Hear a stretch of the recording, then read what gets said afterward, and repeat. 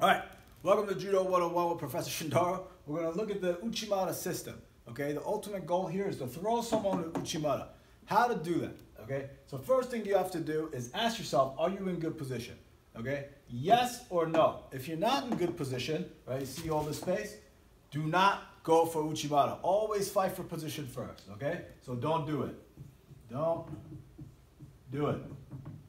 Okay, like drugs, it'll mess you up. Not good for you. Okay, get you countered, do not do it.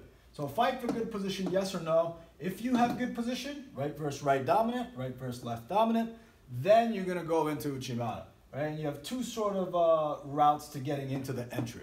Okay, you could go for a direct attack, as you can see in this straight line, right? It's a direct attack into Uchimata, right? Or you could set up your attacks. Now these are the different types of setups here.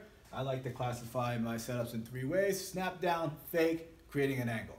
Right? You could also, I threw combination there as well. You could do the Kouchi Ouchi, the inside trips, outside trips, things like this to parlay your attack into the major powerful turn throw, right? So good position, yes, you could do a setup, going into Uchimata entry. I'll do some videos on setups later, or you could just go straight into a direct attack. All right, now let's talk a little about the Uchimata entry. So there's lots of instructionals out there that says like, hey, do it like this, do it like that. There's many different steps, but they're primarily three sort of methods that I like to go over. There's a one-step Uchimata where you just turn and go in, right? Using momentum from the back leg. There's a sort of a two-step Uchimata or stab step Uchimata, some people say, or you could do a classic three-step Uchimata, right? Notice the entries are all a little bit different and the timing of entry is sort of staggered. So if someone's expecting you to go for a three-step and they're a little bit late, delayed reaction, then it's a nice time to go right into it, right? So once we have the Uchimata entry, there's sort of two sort of classic finishes, and it's the lifting and the one leg, right? The lifting is sort of the classic pick the person up and both their legs in there, you rotate him and just finish, right?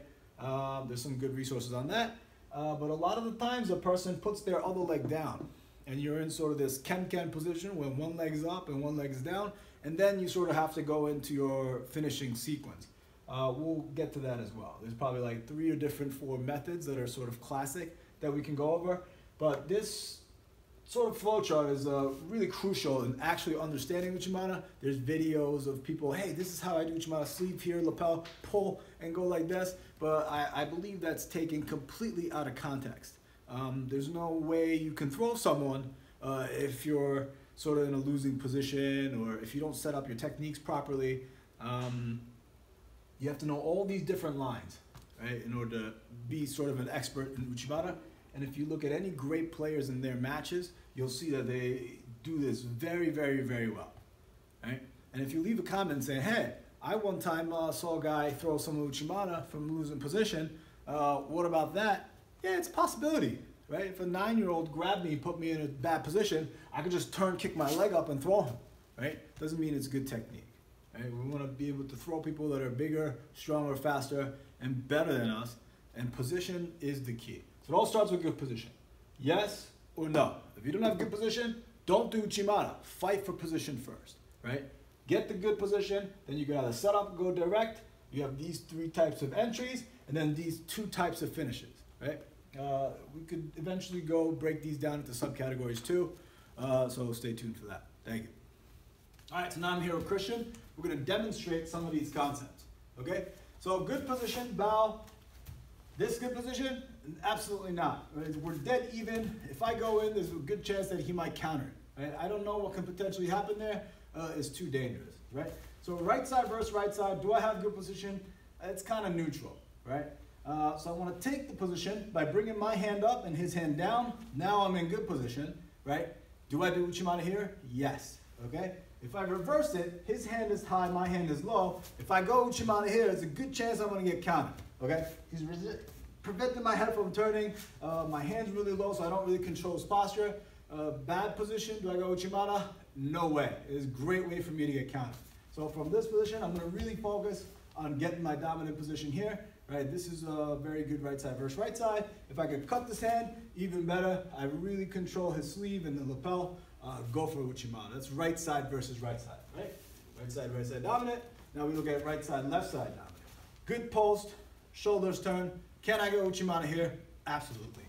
Lift, nice Uchimata, so easy to do. Right? I could go direct as you saw, but now we're gonna look sort of at the setup, right? We have 4 different types of setup. Let's just do right side versus right side, right? I'm controlling, I could snap the opponent down, I could fake forward for Uchimata, see what his reaction is, right? Or I could use sort of a side step to create an angle. And the last one is using a combination. If I go back, he gives me reaction forward, and this is my entry for nice Uchimata technique here, right? So good position, yes or no, setup, Uchimata entry, or direct attack, okay? So now we're gonna look at setup just briefly, snap, fake, create an angle combination. So now we're gonna look at the entries for Uchimata, right? So if you could look at my feet, I'd like to sort of classify, if you could just put an even stance, 3 types of stepping Uchimata here. There's going to be a 1-step Uchimata where it's just 1 step and then going in for Uchimata. It goes without saying, the hands are always pulling towards me, right? No step, direct attack Uchimata, right? So I just used my momentum, swung this foot, and posted it at the top of the triangle. I can do the same exact technique, 1-step Uchimata, but going forward as well. 1 step. Right? So those are 2 1-step Uchimata.